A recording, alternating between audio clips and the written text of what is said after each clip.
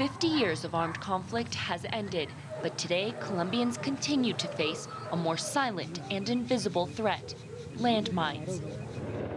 CGTN visited Tolemaida, a military airbase where soldiers are testing the latest technology to disarm landmines. This anti-landmine boot is one of the technologies in development.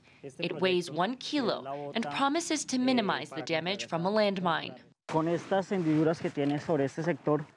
These protruding parts on the base are supposed to distribute the waves of the explosion, and the material will help mitigate and reduce the impact on the body. In this test, the military uses 250 grams of the explosive pentalite, just 1/4 of the standard explosives in a landmine, and the effects are devastating.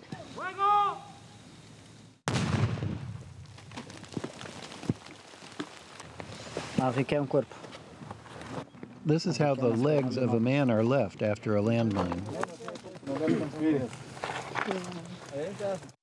Officials point out that it can cost less than $1 to create a landmine versus $100 to deactivate just one of them. Because of the training for the soldier to deactivate the mine, the technology he or she uses, and even to get out to these areas, is very costly. Plastic bottles and syringes are some of the materials used by armed groups to create landmines.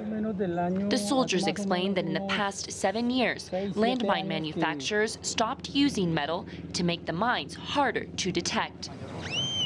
That is why new detectors were created to find the mines through variations in the terrain's density. The noise you just heard means that there is possibly a mine here without any metal. Let's check.